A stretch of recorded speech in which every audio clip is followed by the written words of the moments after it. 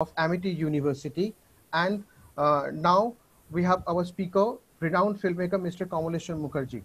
Just a few lines. I will just brief introduction of Mr. Mukherjee. Mr. Mukherjee is transferred from medical practitioner to filmmaking. And initially he started as theater artist, and after that ad filmmaking, and then again he joined as in filmmaking. To take few names from his filmography, that is Chander Pahar, we all know, then Amazon Vision, the second one, the sequel of, possibly if he mentioned its sequel, then the sequel of Chander Pahar, and one of my favorite film which he made, that is Megheta Katara, based on the renowned filmmaker Ritik Kumar Ghatak.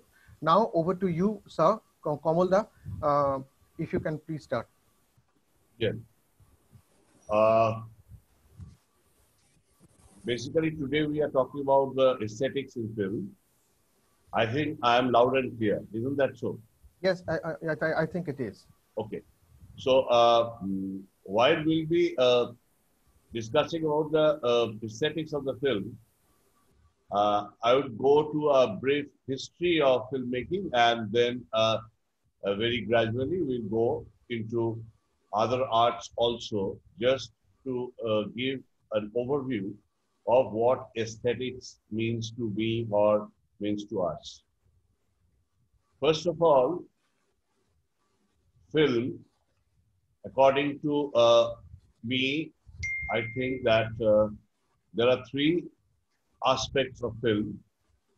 One is the science of film, which actually deals with the technical developments of all the equipments that we use while making a film. There are lots of equipments, starting from the pre-production sessions, then the location scoutings, then the styling and fixing the loop, and then of course production while we are shooting. There also we have lots of technical helps, technical gadgets, and finally of course the post-production. The post-production is definitely based on gadgets mostly. So this gives us the help of science wherever we are incorporating in film. So there is one chapter which is science of film. The next part we can go to the art of film. While film is considered as an art form, whether a film is at all an art form or not, and if it is an art form, what are the components that makes it a composite art form? Third, I'll come to the commerce of film, because all three are actually guiding the process of aesthetic expressions of a filmmaker in a film. Commerce of film is definitely a chapter that needs to be discussed, because once a film is made, even then, when a film is made, even then, how to distribute the film, how to make the film reach the audience, and how to think of an audience. Suppose what we call a target audience is very necessary in case of filmmaking. I think every filmmaker should be aware of that part also. So the science and art and commerce of film, these three elements guide what we call aesthetics. Now, suppose when we talk about aesthetics, in my opinion, everything is basically aesthetic if it is dealt with whatever we call the prowess of an artist. And everything looks beautiful or sounds beautiful if it is coherent with the content of that art form. Now, this concept of aesthetics, probably the analysis of aesthetics.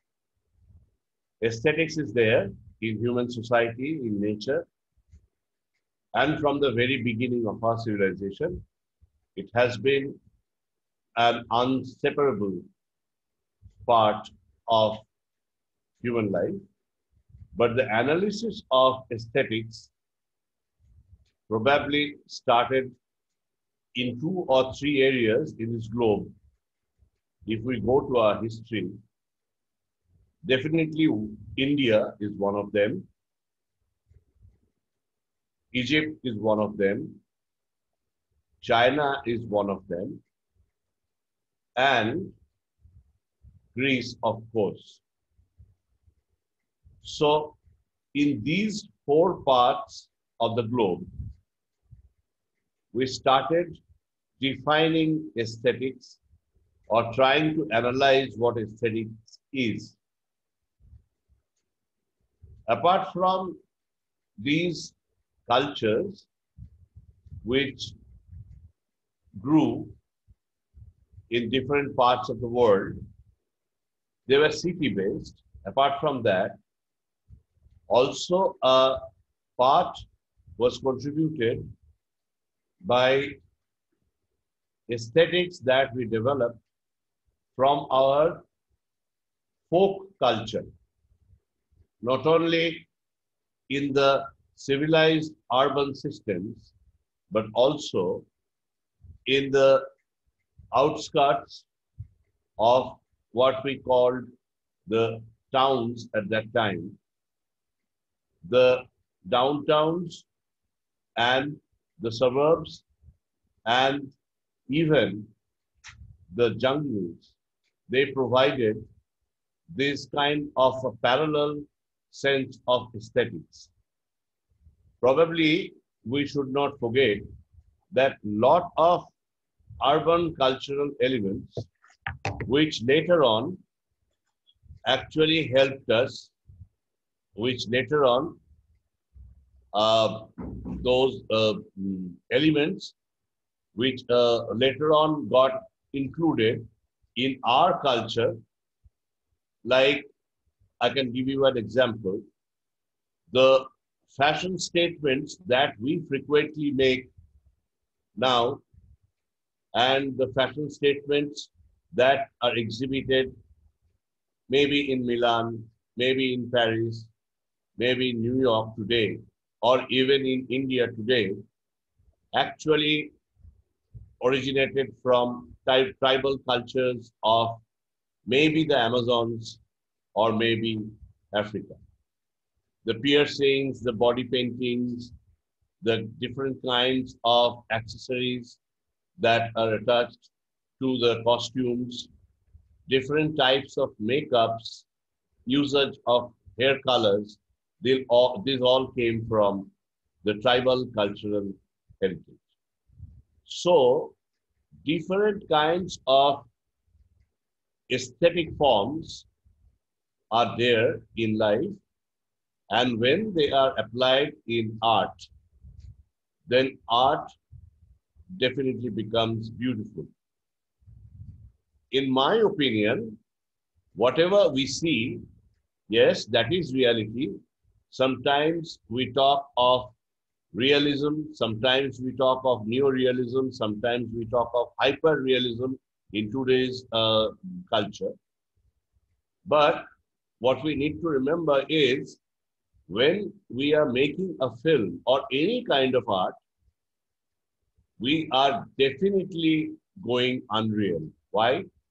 Because one, we are always telling stories of 200 years into ours, or maybe a story of 2 minutes into ours.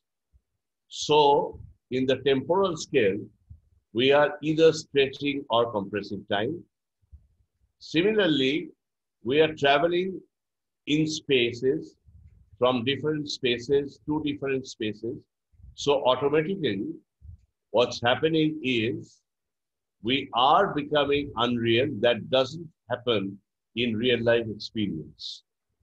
But even after becoming unreal, we are trying to tell some facts. Now, the point is, art forms, they do not only document facts, but they also talk about truth. So this difference, this thin red line that separates facts and truths, is the area where any art form depicts life, and life becomes highly unreal. Suppose in the cinema, in film, when we are seeing film, we are seeing film in different aspect ratios. That means the length and the breadth of the screen, the ratio. Now, when we are seeing anything in our real life, it is actually not bound by a frame. One. Second, we are trying to focus at different levels. We are seeing with a single lens, and that lens is panning and tilting in our eye, I'm saying. But when we are making a film, we are not using normal lens only. We are using wide angle lenses, even wide angle lenses with distortions. We are using telephoto lenses, those telephoto lenses that compress depth. So what we are doing is we are trying to reflect reality, but we are trying to reflect reality with our own interpretation, from our own viewpoint, and definitely that is not what we see in reality. So however real or neoreal or hyperreal a film might be, it is all about the content. But when aesthetics is concerned, definitely we are going unreal and trying to be close to reality as well. Suppose when we are using this, there are different elements used in film as used in poetry. Suppose metaphors, synecdoches, then we have similes, symbols, the index, all these things, when we are showing in the cinematic language, definitely there are denotative meanings, there are connotative meanings. We are actually trying to compare what we see in real life and what we are showing, and thereby we are somehow alienating ourselves from reality. So, in my opinion, what we say that it is aesthetics, this is aesthetic in real life, is not the same whatever is aesthetic on screen. And not only on screen, I mean in all kinds of art forms. So with this introduction, I think if we are on the same page regarding this, I mean art is always unreal, but it is trying to mimic reality. Art is stating facts, but it is actually searching for truth. This is the bottom line. If we are okay with this, then I can go to the original discussion, I think, the core discussion. Let me first present a couple of pictures, and let's start the meeting from there.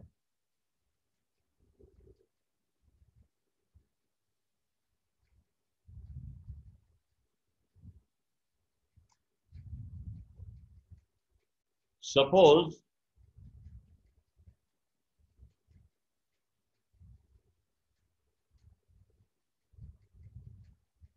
this is a picture, very commonly used picture. What can we see? Definitely we can see an elephant. But how many legs that elephant actually has?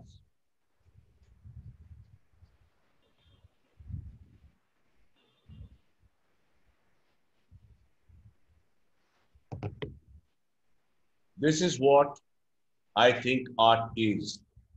It is communicating this fact that this is an elephant. But if we look at the legs, we can see that there is an optical illusion. In spite of this optical illusion, we are taking it for granted that this is an elephant and correctly drawn elephant. But actually, it is not. The lower part of this elephant is completely different what we see in real life. But in spite of that fact that this is not looking like a real elephant, we are considering it to be an elephant. We all can identify it as an elephant. Now, let us go to any other picture.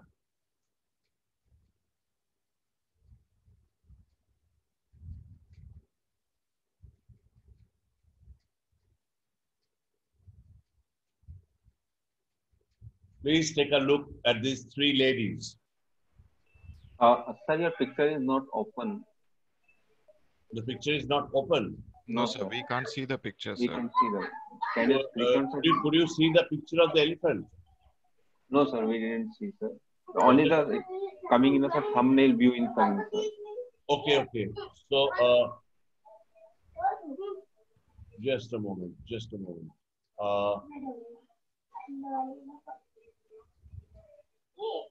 Can you see it now? Yes, double click the picture, so it will, I think, double click on the thumbnail, so it will be bigger. So it here it's not the thumbnail; it's the full picture of. But we can't see. We can see that. We can see the thumbnail only. Do one thing. Just stop sharing and then again sharing, sir. Yes, Okay. yes, yes.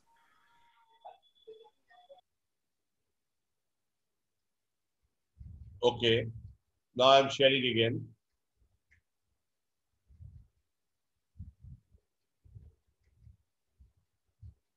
Can you see? Now, yes, sir. Now fine, sir. The elephant is. Right now it is okay. This is the thing I was talking about, the elephant. Just take a look at the elephant. I think view the elephant for some time. We have all called it an elephant, but it is not an elephant actually. If you see the lower part of the elephant, the four legs of the elephant, you can see that this is an optical illusion. In spite of it being unreal, we are considering it to be real. My point is, this is probably art. Now, can you see that? If somebody keeps communicating with me, it would be easier because I'm not sure whether everybody can see it or not. Devanjan, if you are... We can see it clearly, sir. We can see it clearly, sir. We can see it clearly. Okay, okay. So, let me go to the new share then.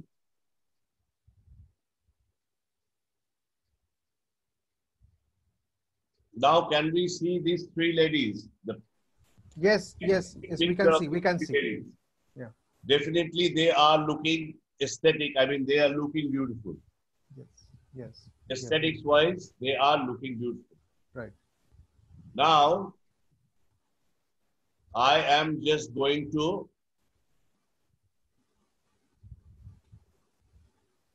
turn the picture and flip it vertically. Please see.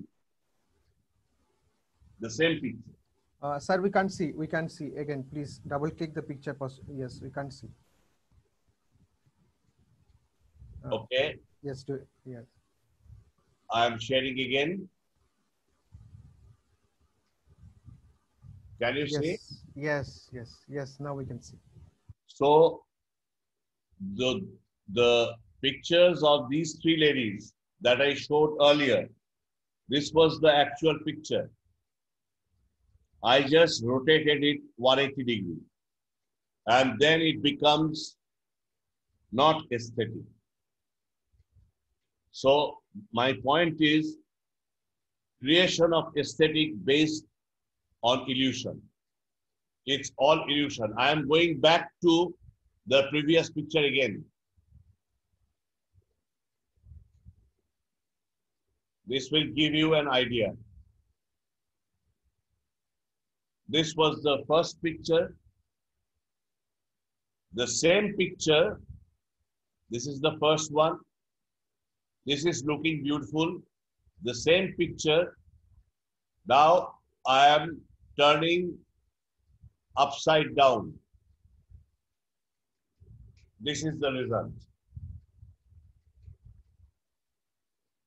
So this illusion has made one picture very aesthetic, another picture which is not aesthetic at all, not beautiful at all.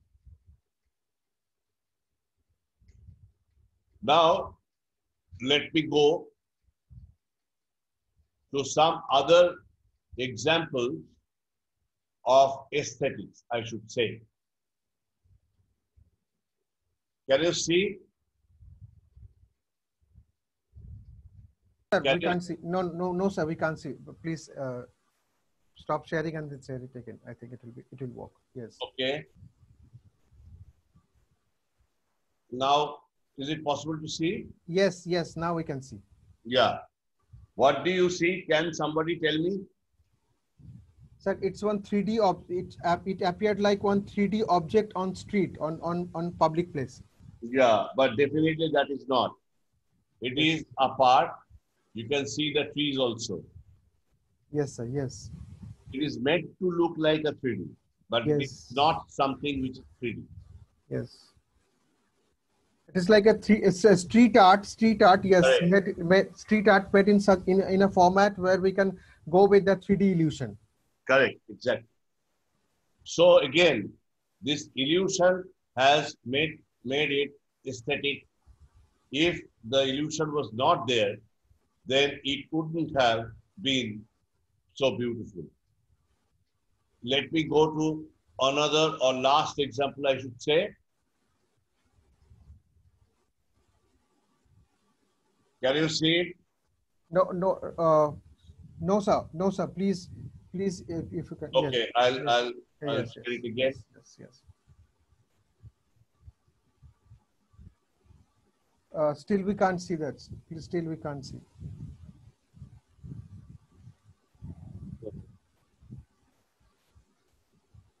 Now can you see? Yes, we can see now. We can see. Sir, now just use your arrow for the next object, next picture, sir.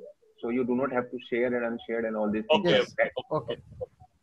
Thank you. So, yeah, my point is there are two orange circles, right? Yes. Actually, the diameter of both the circles are the same. Apparently, yes. No, I'm not apparently. Okay. If you measure, Yes. they are, Okay. but they are not looking like that.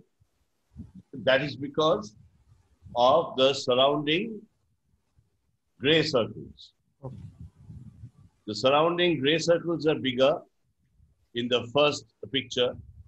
That's why it's showing, the orange circle is looking smaller. But at the same time, when it is surrounded by smaller gray circles, it's looking bigger. So again, this is an optical illusion. And that is why they are the shape and the size basically, the size basically is changing. So we have to create illusion. I am trying to make my points one after the other. So we have to create illusions when we are making a film. Now, what are the elements we have where we can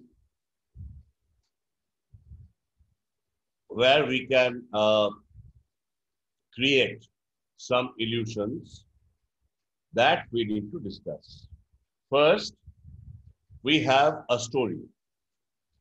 See, it might be a story of a lifetime. It might be we are making a biopic. Suppose when we are making a biopic and we are going for the longitudinal study of a person, then definitely we are compressing the time and we are trying to tell the story maybe in 90 minutes or maybe in 120 minutes. And we are picking up, very interestingly, we are picking up the important events. So the first illusion that we are dealing with and which is expressed in a story or a screenplay is, let me give you an example, what Ray said once. If you show that a person is walking by a shop once, so the basic psychology tells you that this man is passing by chance. But if you repeat this person again passing in front of that shop for another day, so the once you show it twice on screen, then people will know that this person lives nearby. So he regularly uses this way and he regularly passes in front of this shop only. Now, if you show him a third time, he is passing in front of that particular shop, then definitely the audience is going to get that by showing these people in front of the shop, passing thrice in the film, the filmmaker is trying to say something. He is trying to relate this shop with the character, and definitely there is a relationship. Am I clear about this point? So these are the kind of things that we use while we are expressing anything that is aesthetic in the screenplay. When we deal with poetry or we deal with music, then there are certain elements that we use to express our feelings. I'll come to that one after the other. Suppose first we use index or icons. Suppose when we are talking of Charles Spencer Chaplin or Charlie Chaplin, immediately we have an idea of Charlie Chaplin. But that's not a real Charlie Chaplin. Charlie Chaplin, when he acts in all his shots, when he acts in, suppose, Gold Rush, City Lights, Modern Times, or maybe the one character of Great Dictator, then he is playing a tramp. Now that particular tramp character has become iconic. Now whenever somebody even draws a line showing an ill-fitted hat, a stick, a person with an ill-fitted coat or jacket, and another very loose pair of trousers, and shoes, and they are almost separated at an angle of, say, maybe 120 degrees, is obtuse, then immediately one can identify that this is basically Chaplin. So he has made this look iconic. That's what we call icon.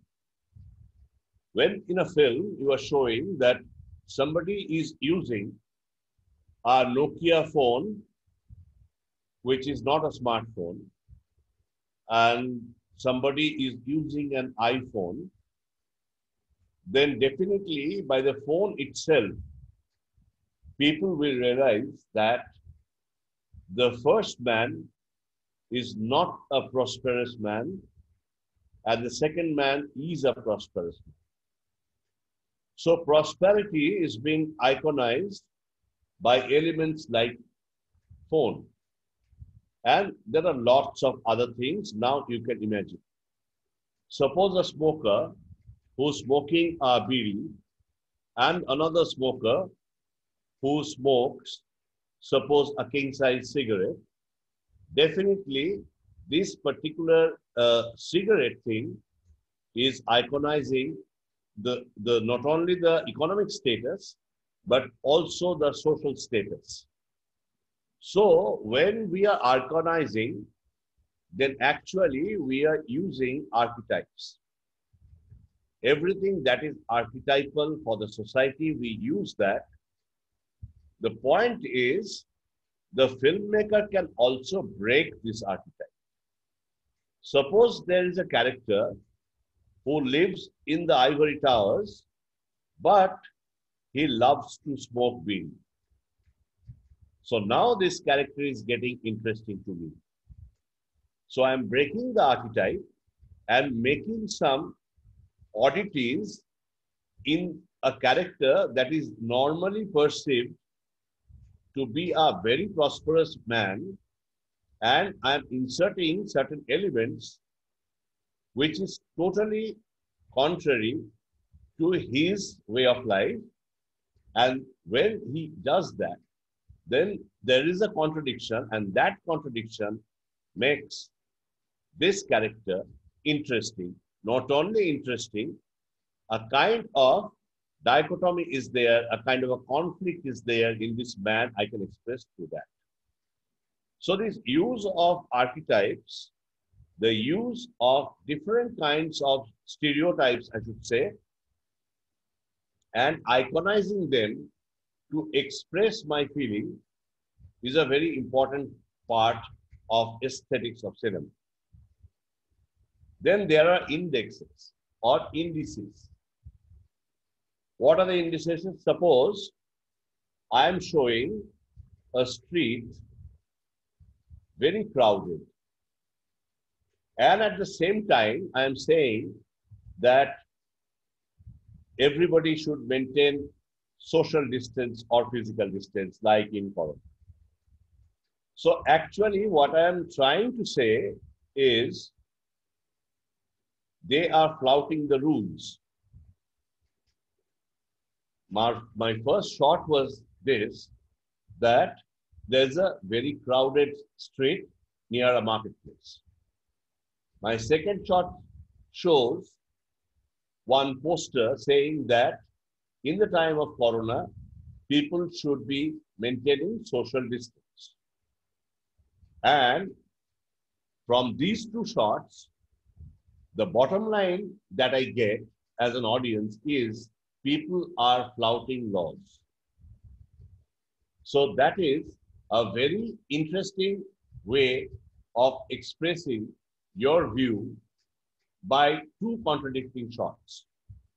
Later on, that came in Sergei Eisenstein's work, the thesis versus the antithesis finally gives you a synthesis, and editing becomes montage. I mean, two successive shots which are interconnected and adversely proportional, I should say, leads to a third feeling, that is the synthesis of an idea. I'll come to that later when I'll come to editing. Then again, when we are talking about, this is the indices, then the symbols. Suppose whenever I am showing the Nazi symbol in any European country, immediately people can relate to Hitler or maybe the Second Great War. How does it happen? Because in our social consciousness, not only individual consciousness, collective consciousness, this particular symbol is always there and as a symbol of the Nazi Party or Hitler or the Second World War. Again, when we see a logo of a beaten apple, then definitely we know that it is something related to Mac. It might be a Mac, iMac, it might be a MacBook, it might be an iPhone, it might be an iWatch, whatever. So that's why everyone, every company, every corporate, they make logos. Now these logos or monograms actually are there to identify a big thinking or a big launch, maybe a big institution with a single image and single very small image, but still it is there. We actually, lot of time, we read our book by images. Let me explain this very fast. We are supposed to read when we are reading. So, suppose I am reading Amity University. Am I reading it like this? A-M-I-T-Y. So, logically, it is Amity. And then U-N-I-V-E-R-S-I-T-Y. That means probably university. No, I am not reading like that. I'm taking a glance and then just moving my eye away. And I know it's Amity University. That is because the words Amity and the university, they are actually images to me. Just think of when you are reading any book, any kind of a book or a storybook might be. How can we read so fast? We are actually not reading like this. He is a good man. So H-E-I-S-G-O-O-D-M-A-N. No. I know that I is is. I know that H-E is he. I know M-A-N is man. So those images are already there in our subconscious and unconscious. We are just relating to that particular image and we immediately know what exactly the author is trying to say. So here comes the role of this icon, index, and symbol. Then we go to metaphors. Suppose we are showing that somebody is going to die, as in Pothe Pachen. And there was a diya, there was a small light, diya, and there's a storm. So in the storm, that flame is rocked and finally the flame is off by the time Durga has passed away. So this identifying Durga's life with the flame and it's being rocked by the storm and finally the storm or the rain kills Durga and this element of flame that is put off. These are the kinds of metaphors that we frequently use in cinema. So these are the way we are expressing our aesthetic sense in film. Suppose there are combinations of different kinds of lights, different kinds of colors, which makes you feel good. Sometimes it makes you feel eerie. Sometimes it makes you feel horrifying. So these are the different kinds of moods that we have. So now, when we are looking at a horror film, then we will be knowing that there will be low-key lighting, there will be high contrast lighting and low-key lighting, there will be hard shadows, and we can think of the style the noir films were made once upon a time in Hollywood. But another kind of image which is very soothing to our eyes, which is colorful, vibrant, then we think of a very happy and really happy, nice story. And suppose sometimes we are seeing something very monochrome, very gritty, then we know that yes, it might be an action film, it might be a chase sequence, it might be a very gritty kind of a film. The interesting part is sometimes we use it just the opposite way. That means a horror film looks very romantic and very beautiful at the first. Finally, it turns extremely dark, extremely gritty. Again, a love story that can start in a very,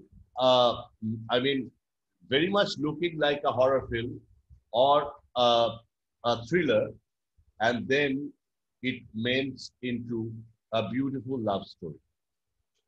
So these are the lots of techniques of filmmaking where we can create our own aesthetics, because in my opinion, there is no fixed law or no fixed formula of aesthetics.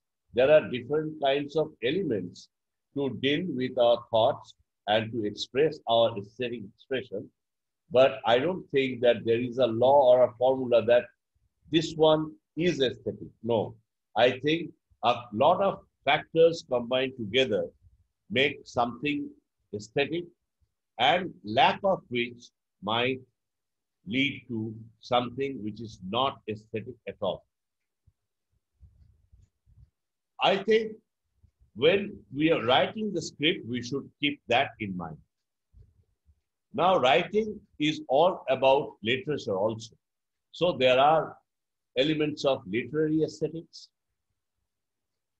how the words are written, how is it sounding really like a good literature, or is it sounding like a daily, normal day affair kind of a dialogue, or maybe there's a kind of cynicism and sarcasm coming out of dialogue. So there are lots of different ways this script and screenplay can be written in an aesthetic way. And then we go to find locations and we plan the set and the art and the props. There, definitely, we take the help of the art directors, the production designers, who will give the exact color palette that you are looking for, the kind of structures, the kind of elevations and depressions that makes your mise-en-scene. That means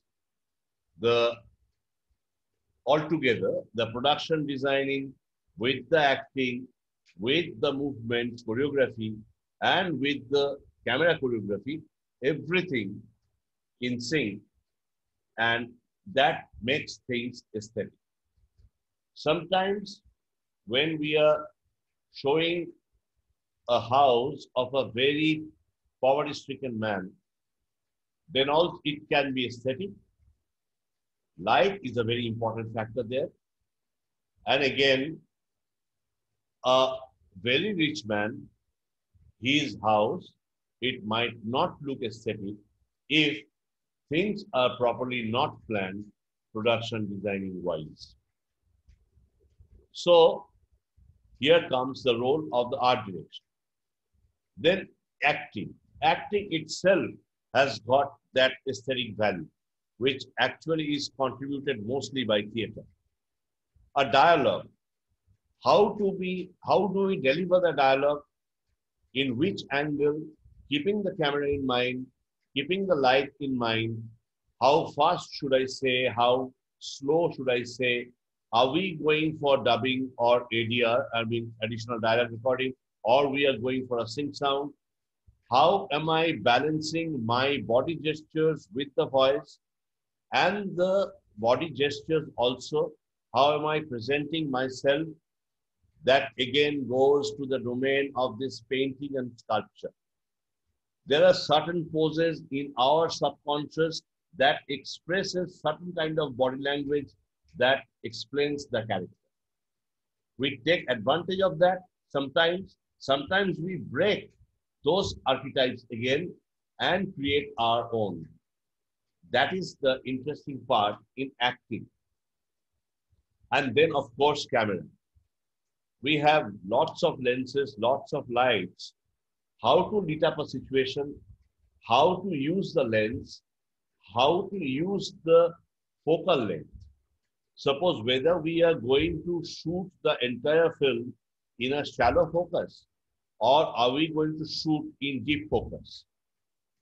If you see at Hollywood widescreen, you'd be seeing a lot of depth in all frames. At the same time, when we are seeing a telephoto lens usage in a European film, then in a Nouvelle Vague film particularly, you'll see that the depth of field decreases. That gives you another impact. Then again, how are you lighting? Are we going for a split lighting? Are we going for a 3-point lighting or a one source lighting? Are we going for a bounce lighting for which Subrata Mitra, our Indian filmmaker was, the DOP was greatly accepted and acknowledged worldwide. So are we going, which kind of a lighting scheme we are opting for? That's also very interesting. Then again, while shooting, what exactly is the choreography? That also gives you the opportunity to be aesthetic. A particular dialogue, when it is told in front of the camera, might be just at the edge of the camera and then turning and taking a light and then moving away from the camera to the out of focus or the defocus range. By the time another character comes and takes another position in the 9 golden points of that aesthetic rectangle. These compositional things, which actually we all got from Sergei Eisenstein again, The Psychology of Composition, his book. So this compositional thing in the frame, since it's a 2D frame, in the frame is very important because that also should be like a painting that expresses some aesthetic value in a cinema. Then comes the aesthetics of the costumes, the makeup, the hair. We all know how to style somebody, how to fix the look. After this, we'll go for the aesthetics in editing. Lots of times, the cuts are made to be smooth. Lots of times, the cuts are made to be jerky to give an impact. The exact content must be expressed through the editing because this is the second time actually you are writing the script. The first time when we were writing the script, it was when we were trying to make the screenplay. Second time after shooting, when on the editing table, we are again trying to write the film. And here is a crucial part, not only about the storytelling, but also the storytelling definitely needs to be done on the editing table. But at the same time, while we are editing, we are keeping certain things in mind. Suppose, what are the lenses, successive lenses that we are using in the edit? I mean, there are shots of shot in 85 lens and 135 lens and 50 lens of the same take, maybe, or the same shot.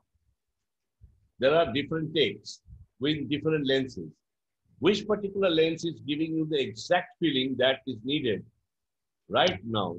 And that helps you to tell the story at the same time, make the look beautiful.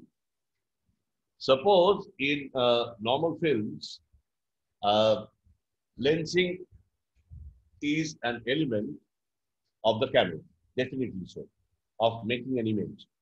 But while it is coming to a 3D film, suppose, then you must remember that there is a continuity of lenses also.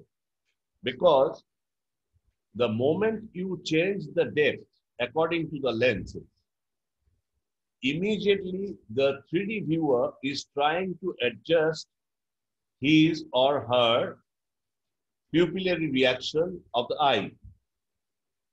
Like, suppose you shoot something in 35 lens and next you are going to 135, then immediately the eye has to accommodate. Now, in a 3D film, if I do it frequently, then I get the audience visually very tired. So don't make it. While making a 3D film, if you now look at the net and look at a 3D film, you'll see that there is a gradual increase in the depth of field, then there is a gradual decrease in the depth of field. That is not sudden, because for audience to go for such sudden lensing, sudden change of lensings for 2 hours in a 3D film, particularly, it makes your eye pain. Now, after the editing comes the 50% of the rest of the aesthetics which comes from the sound. There are lots of things to be done in the sound, not only the voice, the dialogue. The dialogue, their equalizations, setting all parameters, cutting the highs and the lows, then adding the reverbs, adding the all kinds of effects, equalizing the voice properly, editing the entire soundtrack. Then comes the music. This is definitely an area of aesthetics because lots of things are there in the background music that makes your emotions go haywire, emotion curve that sulks and then rises. There are a lot of different things that are to be done in this sound perspective thing. Whether you are doing the sound in mono or a stereo or a 5.1 or a 7.1, maybe today Dolby Atmos. So all these kinds of mixing, it has got some aesthetics and some very wise designing. Otherwise, the audience won't be able to relate to the aesthetics that you are expressing. After that, we come to all kinds of effects. Effects means the sound effects, the Foley's, and the non-sync sounds or the ambient sound maybe. How to balance all these kinds of sounds in your soundtrack. That is also a very important part of handling the film sound aesthetics. So when this is done, then we go for the color correction, which is called color grading. Don't call it DI or digital intermediate because digital intermediate was in fashion when we used to shoot in films. Now we shoot digitally, mostly digitally. Some people still prefer to shoot on celluloid, but most of the films shot digitally, and so there is no digital intermediate. It's the entire film is digital. What we do is color grading after shooting, after editing actually. And this color grading is a job of a painter. Definitely, whatever emotion I want to communicate, I need to communicate it very aesthetically. And that is one tool we have, this color grading, where we again can fix the style and the look of the film. And after that comes the CGI, or the computer generated images.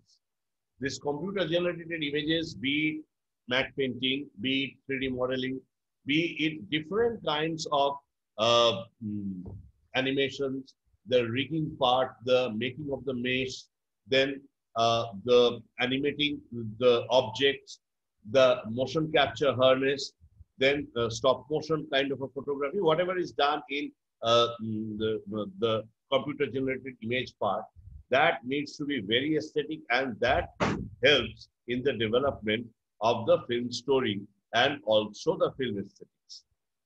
Here, the choice of the colors of the matte painting and the VFX, all these VFX effects is very, very important.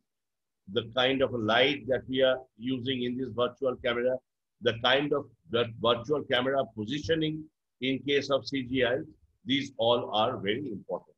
So all the elements that contribute to development of film aesthetics are there at your disposal. The point is you have A to Z on a piece of paper.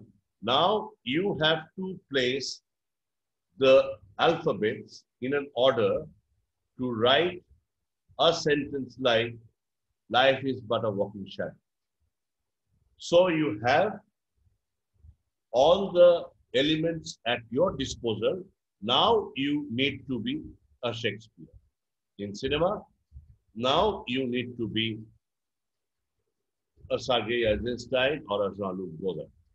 So that is my discussion on aesthetics. Now, if you please, if we go through some question and answering session, I think it would be very good for both of us. Yeah, absolutely, absolutely. I have some questions definitely from the participants, and excellent. I mean, you covered almost all aspects and elements of cinema, including mise-en-scène, montage, and many other things, and touched to some extent semiotics as well. So excellent. But straight away, as you talked about the language of cinema, I have some questions, or to know, I'm eager to know your observations. Yes. That yes. Said that the first thing will come to our mind that cinema has changed when we transferred from celluloid to television. The language of visual language I'm talking about, because initially you have started with that. And after that, now we transport the television, though not the format, though the terminology we are using smart TV, but we transport into OTT. So I will come straight to the terms of language, and if you observed any changes as a filmmaker. Yeah, definitely. When first of all, let me discuss about celluloid. When we were shooting on the celluloid, there were some restrictions. At the same time, there were some, what should I say, advantages also. The advantage of celluloid is the resolution that we used to get on a celluloid, maybe a 45 or a 55 camera, or maybe an Arri 3 also. That is the depth. Now, this we haven't managed till date in digital camera. Basically, it all depends upon technical. Yes. Okay. Yes, sir. Please continue. Sir, please continue. Sometimes what happens is, when we are talking of images, then you must have read in the cinematography class that there is a sensitivity curve. And this sensitometry of, the ratio of log exposure to intensity of light, and it is a curve with reciprocity failure at the end. That means it starts with a toe and then there's a steep climb, which is the basically the latitude, and finally there's a shoulder, after which it dies down. However light you increase, there is no increase in log exposure. So here the latitude in case of film was far more Yes. than what we get in, I should say the shooting area of the curve was far more greater in celluloid than what we are getting in this Television. digital media. That is Yes, one. yes. Second, the depth of colors. I mean, digital colors, they always come in gamuts. But the spectrum that you used to get on celluloid, I mean, there are lots of shades of one particular color, might be red or blue or green, whatever. There are lots of shades. But here we are restricted in terms of shades, color shades or tones. Then another thing is film actually gives you a depth when we are saying that we are going from a 24 millimeter lens to maybe a 135 lens or a zoom lens. The amount of blurring that happens in the depth for a film does not happen with this digital media. But what are the advantages of the digital media? First of all, for films, we had to have cans which had 400 feet film. Now, this was costly, first of all, and second, in any case, you have to cut a shot after you have exposed your entire magazine.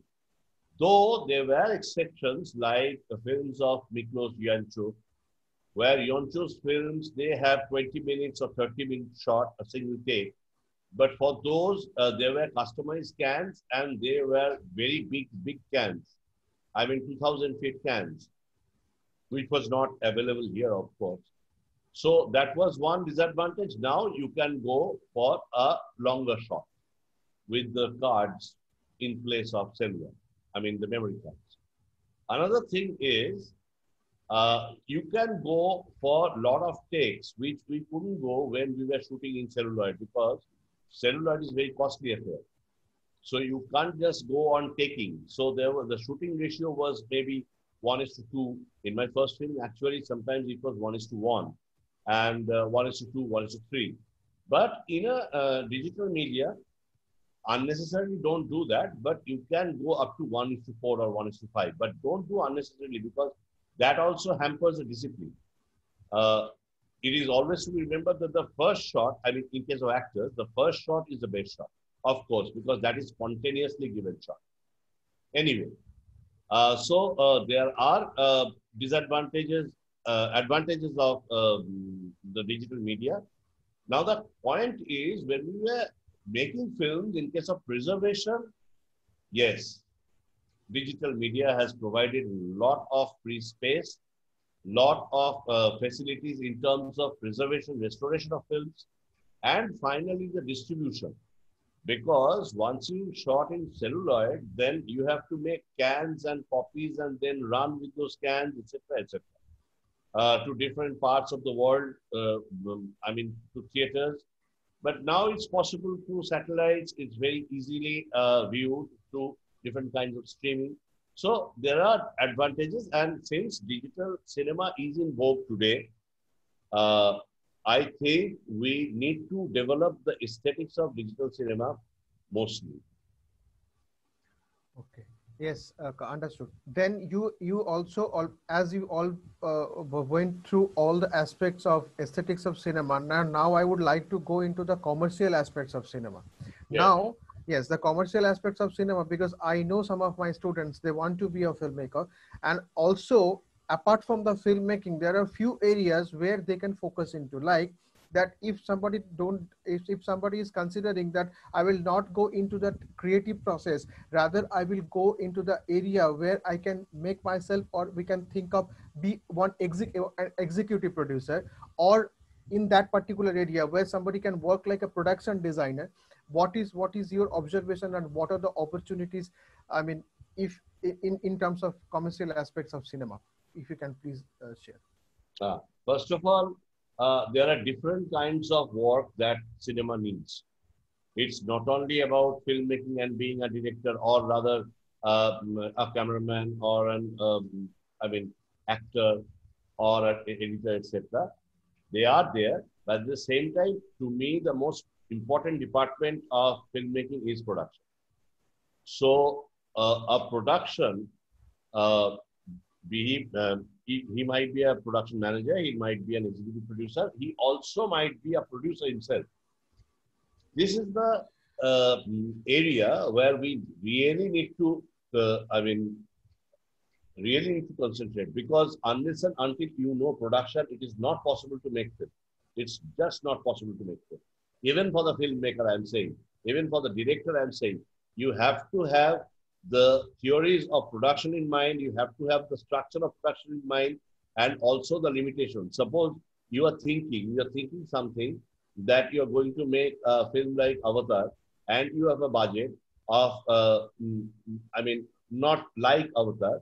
In that case, what happens? You have to improvise things from the script to direction to acting to wherever, to editing, everywhere. You have to improvise things, because film, according to me, is not about maximization. Film is all about optimization. Optimize your resource. And optimization of resource can only be learned if somebody has this experience of working in production. That's a very vital part. And also handle money, because you have to have a clear idea what kind of money you are going to spend for which scene and from where is it coming. First, be responsible for the money spent. Be responsible to the producer, because unless and until you are responsible to the producer's money, then later on, the producer won't be responsible for your life, your career. So, this is very important for any human being when he is thinking of making film. Please keep production and commerce in mind. That is the first thing. Second, whenever you are making a project, are you at all thinking whether we can sell it or not? Because unless and until you can sell, then why are you wasting this money? This money is going for waste. And in any case, at the same time, you can not make another film. The following film can be made. Yes. So you have to have plans how to recover the money. I know that you are not a businessman. It's not possible for you to easily sell the film. That's not the thing. My point is, are you aware of the business? You don't have to do the business, but are you aware of the business? Are you aware what is exactly, how much am I going to get from the OTT and how much am I going to get from the television or the satellite rights and from the theaters? So all things considered. Suppose when we are making a film in this corona situation, we are always thinking of the OTT. We are not thinking of the theaters. Why? Because we have this skepticism that even if the lockdown is lifted, even if everything becomes normal, it will take some time for the people to gather in cinema halls. So, in the meantime, when we are making a film, we are thinking of these OTT platforms, we are thinking of television, and we are also thinking of independent digital platforms. I mean, making digital platforms. Yes, I will come to, yes. Yes. So, that's why we have to have these clear ideas of commerce of the film. Yes, yes. Then I will start with one particular thing, that if somebody like our students, they start a short film, then they have one option that is very much available for them, that is YouTube. That is one. Through that they can start showing the film to others. And if they consider, or if they think to do something else, what are the options they can avail? Yeah, when we are making a short film, we know that one single short film can't be shown in theater. But short films have a very good market in the festivals. First of all, when you are making a short film, why are you making a short film? You are trying to say something which is fresh, very new, and you're feeling in a very short format, not only short for, short in terms of money, but also you have to think of time. Let me give you an example. Why am I saying about this timing?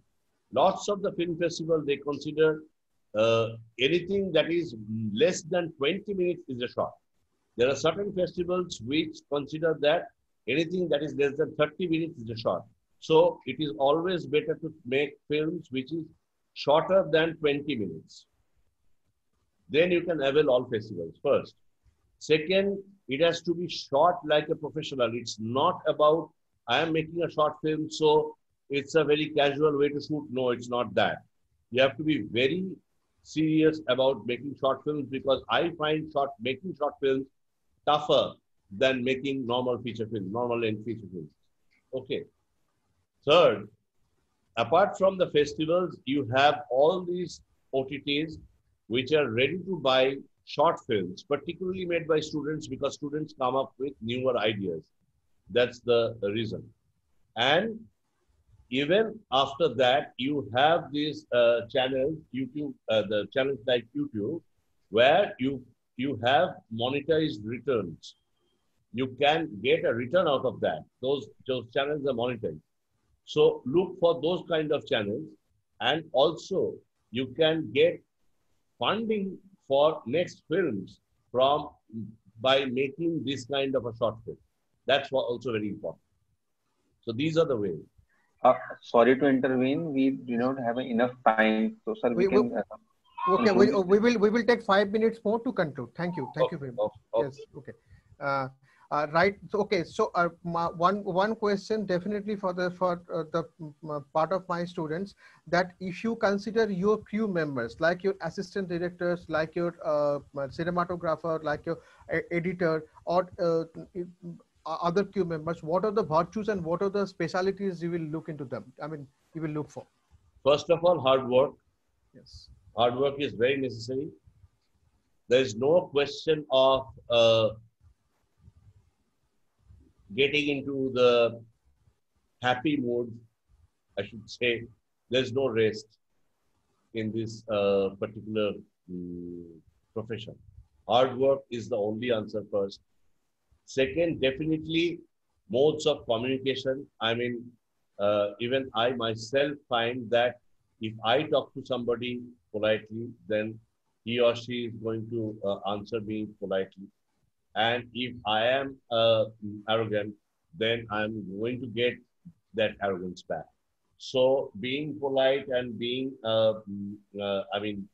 behavior is very important, because we have to, control the entire unit of maybe 200 people.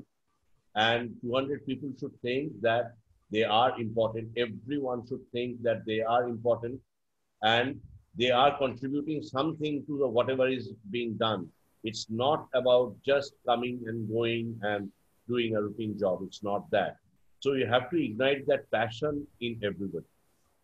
So these are the three things. And honesty, believe me, if somebody works honestly, sometimes it happens. Everybody has a complaint that, no, I am not getting acknowledged. I know that. But believe me, give your time. I have grown that old.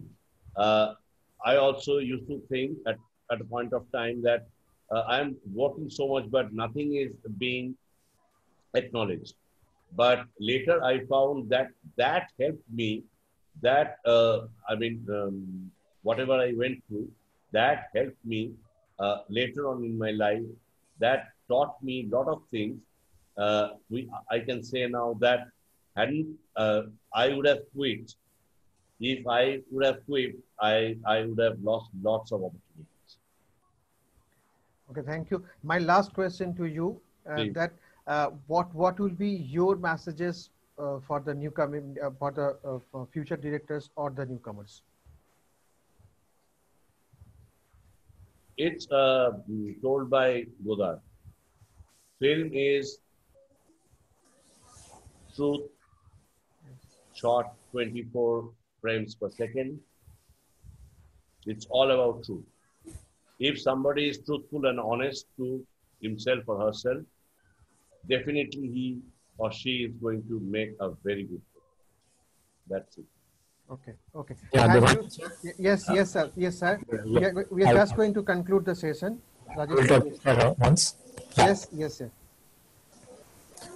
Thank you so much, sir, Yes. Thank Yeah, this is Professor Rajesh Sisodia. Yes. I'm looking after the department here at Amity School of Communication. And on behalf of all the participants, mostly very young minds, creative minds, and very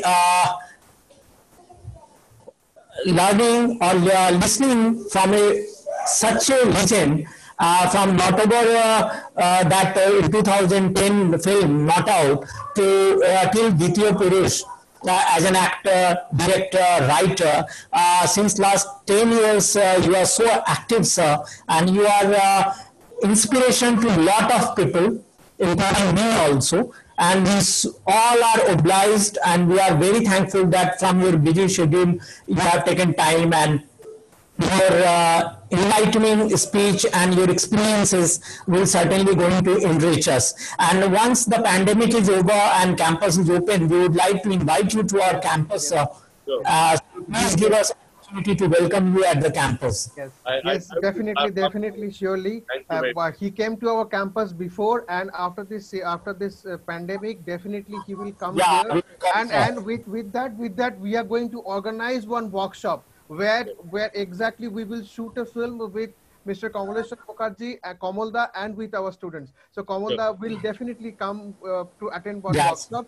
And one more thing, sir, to inform you, Rajesh sir, that we are going to take some of the original footages, and I already have a discussion with him that will be used for the educational purpose, where our students of film and television production and communication, that they were going to use for the editing and to learning purpose.